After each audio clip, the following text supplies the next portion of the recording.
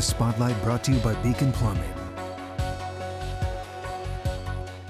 Good evening and thanks for joining us. I'm David Rose. You have a right to feel safe in your own home, to know that if you are the victim of a crime, you'll get a prompt response from police and their best efforts to get justice for you. But in reality right now, do any of us feel safe the way things are going in our state? More and more, we're hearing stories of people taking the law into their own hands. And though that can go wrong quickly, can you really blame them? So tonight, we're putting a spotlight on the rise in vigilante justice. The issue is not always cut and dry. Even if you believe you acted in self-defense, the law can take its sweet time to clear you. Last December, two men kicked in the back door of a home in Spanaway when Jeremy Smith and his sister were inside. He says he warned them to get down, but opened fire when one of the guys reached for something, killing him. Protect yourself.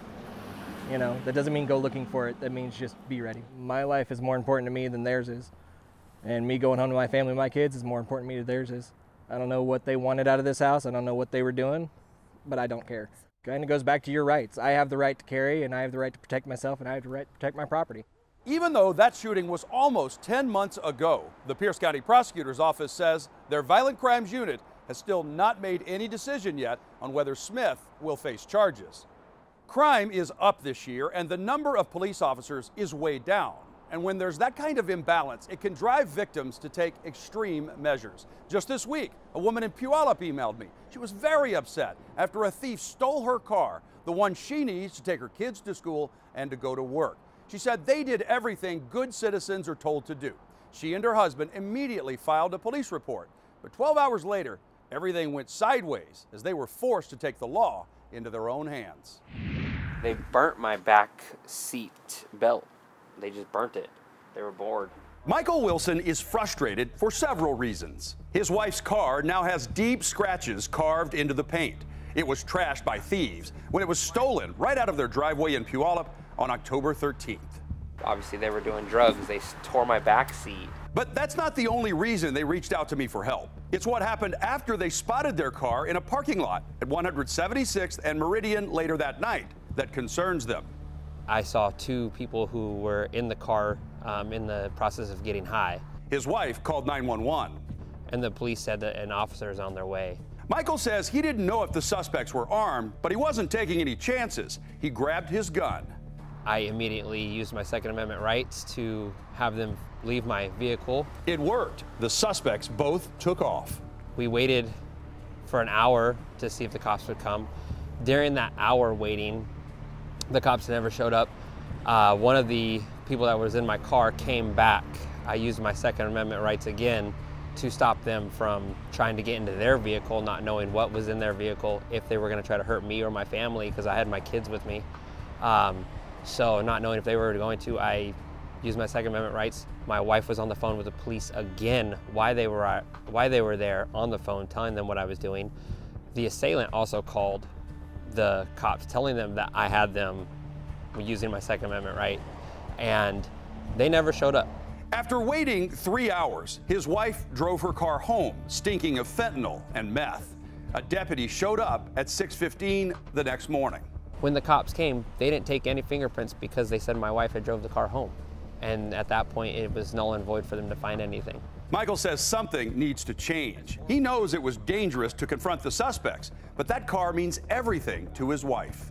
She feels violated. She doesn't feel like it's hers anymore. There's no need to have this car is how she feels. And she, not saying that she doesn't want the car, but she just feels like the car is not hers. It's so dirty. It's not, even if they cleaned it, you don't feel like it's yours anymore. Because of staffing issues, the Pierce County Sheriff's Department says there were only 2 deputies working graveyard shift in that district when Michael called for help. On their way to respond, they had a DUI driver in front of them they had to stop. Then they were dispatched to a welfare check, and then another DUI driver that led them on a short pursuit. In all, they had 12 back-to-back calls and say they don't know why South Sound 911 dispatch didn't prioritize his call. Officers going call to call, working too much by themselves is exactly the opposite of what we need to be doing. It's the opposite of community policing. It's the opposite of outreach and building trust in the community. It's just tired cops doing their best and getting more and more exhausted. Steve Strand is the executive director of the Washington Association of Sheriffs and Police Chiefs, known as WASPIC. He says our state has the lowest number of officers per capita in the nation.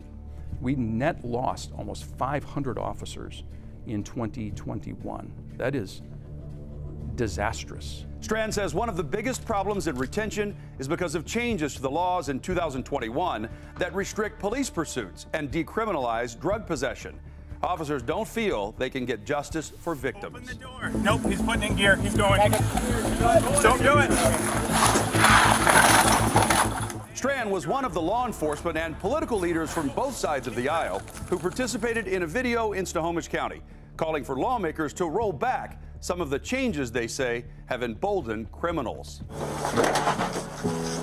I think we need to tell the legislature loud and clear, even if this isn't what you meant, this is not okay. He says WASPIC is focused on getting state aid for local governments to increase police staffing, fixing the pursuit law, and making felony drug possession illegal again. We need to fix that, not because we want to criminalize addiction, but we need to leverage people, incentivize them off the street and keep them safe and get healthy off the street.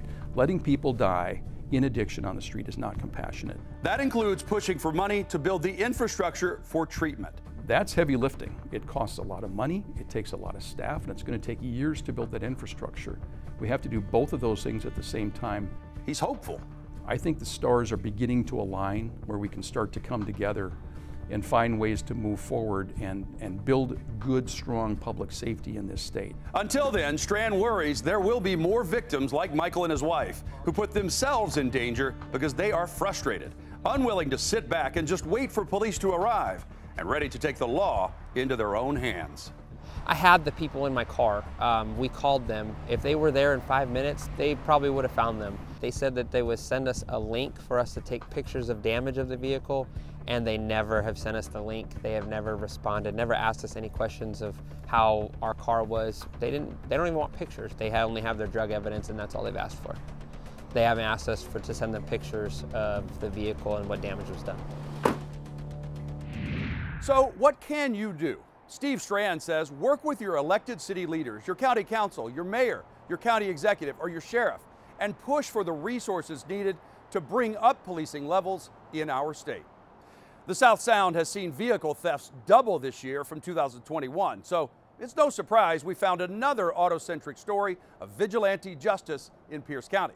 But while this case of DIY detective work has a happy ending, we're putting it in the spotlight because police say this really is a cautionary tale. So much could have gone wrong. Oh.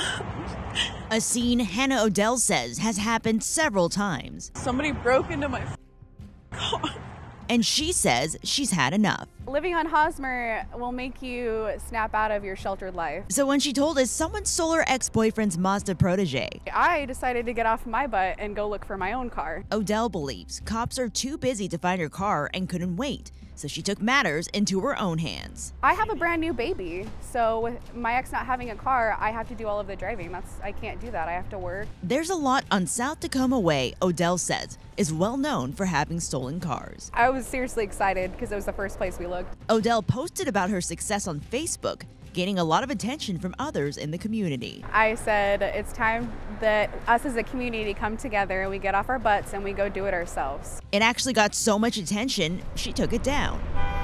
While Odell's story is a success, not all situations like this turn out peacefully. The other person could be armed and you don't know what that person is willing to do to you. And even if they're not, there are a number of ways the search can go wrong. Mistaken identities, plates get switched, and now you beat up that person who is innocent of any crimes. You're going to end up behind bars with even bigger trouble than the person who stole your vehicle. In the case your car is stolen and there are people around it, Sergeant Moss says to call 911 if you recover your vehicle without any issue. You're still going to need to call it in so that we can come in and take it out of the stolen vehicle system. At the end of the day, we're talking about property, and we're valuing your life over your vehicle. For the Spotlight, I'm Nia Wong. Now, the other risk Hannah was running is getting herself arrested. There is no RCW that spells out how to make a legal citizen's arrest in Washington state, or what the rules are for taking back allegedly stolen property. In fact, if police are called out to a citizen's arrest, standard procedure is for them to detain both parties first and then figure out who's right and who's wrong. Up next, we're going to introduce you to a real-life folk hero. He's a soldier who made a stand to protect his neighborhood and then asked his Army buddies to join him. We defended ourselves from a heinous crime, and there's nothing wrong with the way it went down.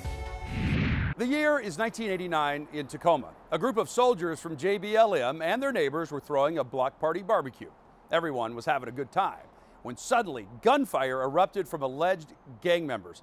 Bullets are flying, and the soldiers decided to shoot back. The Spotlight's AJ Janavel sat down with the Army vet whose home became a battleground 30 years ago to talk about the lack of law enforcement back then and whether history is repeating itself now. Of course, the front door was right here, and there was a In 1987, Bill Folk made the decision to lay down roots in the city of Tacoma. When I bought this house, it was condemned. And no windows, no doors, no wiring, no plumbing, nothing. And so I wanted a fixer-upper. Folk, an Army Ranger sergeant at the time, wanted a house he felt invested in. He wanted a community he felt connected to. And that is what he said he found here on South Ash Street. It was a great place, super quiet. But that all changed around 1989. The neighborhood just kept getting progressively worse. And for me, deploy, come back, and then see how much worse it had gotten in that short period of time and how they were harassing the neighbors. I mean, these guys were like trying to take over the neighborhood. Folk says drugs and gangs infested his street and nothing was being done to stop it. Unfortunately, there was little the police could do. I mean, we'd have like, I can remember in July, we had gang-related shooting, Crips and Blood, a shooting on the street out here. And typically you'd call the police and 911 and no one would ever show up. So instead, Folk tells me he and his community took action. They started taking pictures of criminal activity, writing down license plate numbers, and trying to make a difference. In September, Folk organized a cookout at his house to get more attention on the problem. September 23rd, we start like 3 o'clock in the afternoon. All the, the good neighborhood families came. They brought their kids. We're cooking burgers. He says the peace did not last long. And then we started getting harassed by those guys across the street. Folk tells me he and a few of his Army Ranger friends walked across the street and confronted the group, telling them to leave his neighbors alone. Instead of backing down, he says the group threatened to come back and burn his house down. 6:30, a car rolls down the street and a guy just fires a roundoff straight in the air. Like that's the warning shot. Folk says with a house full of guests, including families, he realized trouble might be coming. So he called the base. Hey, this is Sergeant Folk. I'm at home, I'm about to come under attack, and I need every available Ranger at my house now. He tells me about 15 Army Rangers showed up at his house, joining the ranks with a bunch of his civilian neighbors, and they prepared for an attack, which came fast. It was like being on a military firing range when somebody sends commence fire, and just all of a sudden, it was just pow, pow, pow, pow, pow, pow, pow, gunfire from every direction. And, you could hear bullets hitting the house. In total, at least 300 rounds were fired. Folk says the majority coming from the alleged gang members. According to reports from 30 years ago, no one was injured in the shooting, but Folk says several attackers were hit. If a gang member got shot, they didn't like lay around and wait for EMS. Their gang buddies picked them up, carried them away, took them wherever, whatever they did with them. Eventually, police arrived. The scene was cleared. According to reports, 2 alleged gang members were arrested, but no charges were filed against Folk or any of his friends. We were told by the police and others that, we were legally right and we did. We defended ourselves from a heinous crime, and there's nothing wrong with the way it went down. So, and it's not like they didn't have a whole load of witnesses to say this is exactly how it happened, because there's like 30 people here that tell the same story. 30 years later, Folk still calls this street home. A scar from the battle. You don't want to erase all of the history. Intentionally remains in the wall of his house as a reminder of that day. It was a wake-up call, for politicians and for the administration within the police department. Change eventually came to Tacoma and the violence subsided. However, in the last few years, deadly crime is returning. Tacoma is seeing more than a 200% increase in homicides this year in comparison to 2017. It's out of control.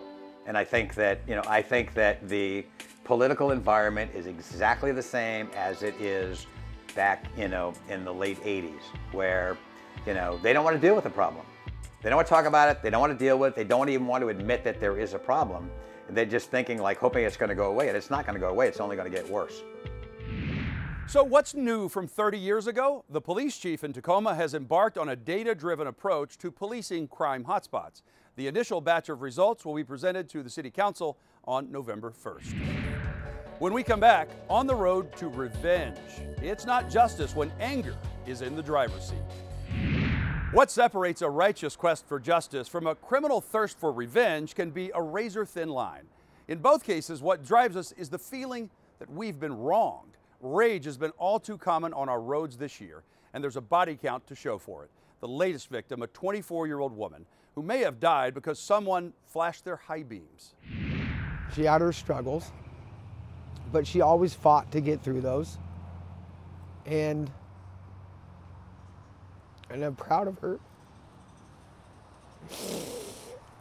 Scott Davis struggles to keep it together, talking about his only child losing her life just as she began to land on her own feet. He says his daughter, Raylyn, was never afraid to show you how she felt. How full of love she was. She was spontaneous and bright and caring and helpful. She was always willing to give. The Washington State Patrol says Raylyn was a passenger inside a 2014 Kia Sorento traveling back to Puget Sound from Leavenworth. But somewhere near Skycomish, the driver of the Kia got into some sort of altercation when people inside what's described as a dark-colored Subaru SUV that also has a roof-mounted cargo basket. Troopers say whatever sparked the conflict escalated when a passenger inside the Subaru pulled a gun and shot through the Kia's rear window. The bullet struck Raylyn. She died along U.S. Highway 2.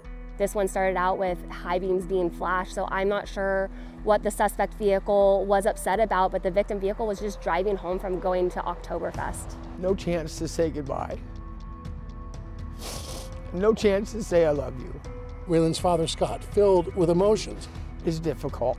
But he believes the person who killed Raylyn can redeem themselves if only they step forward and take responsibility for what they did. Reach inside of you and do what's right. And do what's right for me, and for Raylyn, and for her family, and do what's right for the public. That was the Spotlight's Steve Kiggins reporting. The Washington State Patrol tells us there have been more than 40 shootings on highways so far this year just in King County. Now, not all of those were road rage related, but in a new study by Forbes, Washington ranks 9th in the nation for aggressive driving.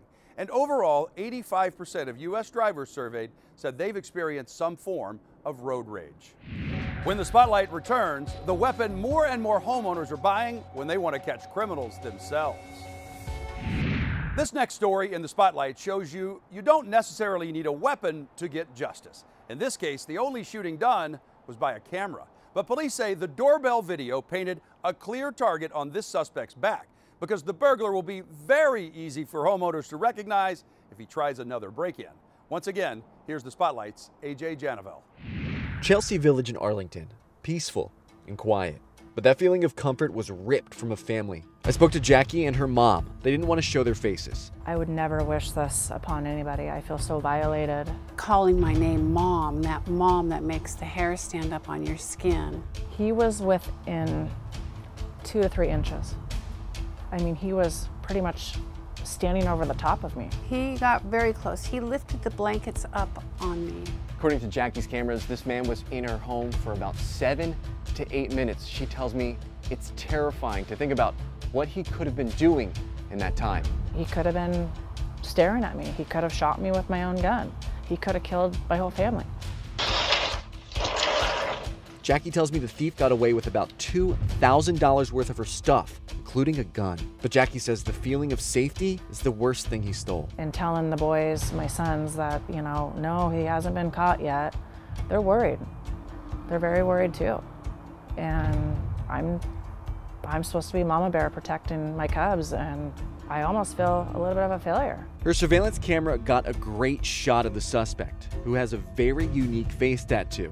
Police say thanks to these images, they identified the man as 32-year-old Luke James, a known thief, one Fox 13 News has reported on in the past. James also posted on Facebook back in 2020 he doesn't regret the permanent facial art. He's got that hideous tattoo on his face. I mean, it's just very obvious it's him. Jackie said she posted her footage and her story to Facebook, and the tips are pouring in. There's lots of people out looking for him, and I will find him. If he keeps up his criminal ways, Luke James may choose the wrong house to burglarize, one where the homeowner is ready to use deadly force to defend his family. Arlington police say they believe James is getting help to hide, and they warn those people to stop or they'll be facing arrest as well for rendering criminal assistance. James frequents the Smoky Point area of Snohomish County. He is considered armed and dangerous. If you spot him, call 911. You can also submit an anonymous tip to Crime Stoppers for a cash reward of up to $1,000. Check for doorbell footage is the new dust for fingerprints of modern-day crime fighting. Demand for video doorbell systems roared back to life post-pandemic, with almost 12 million units sold worldwide in 2021, a 63% increase. Close to 20% of U.S. households now have a Ring, Nest, or other smart device installed. But how many of those have been installed properly? Well, there is a right and a wrong way to set up your system. Here are some of the tips the companies give out to get you started. Adjust your camera's point of view so people walk by your device rather than walk right towards it. Make sure your cameras are at the right height. About 9 feet off the ground outside is a good rule of thumb. Be sure there's enough lighting. Night vision doesn't mean the ability to record in absolute darkness. And don't expect your camera to cover too much. If you want your front porch, driveway, and curbside mailbox all monitored, you probably need more than one camera. Well, that's all the time we have on this edition of The Spotlight. Until next time, be smart and stay safe.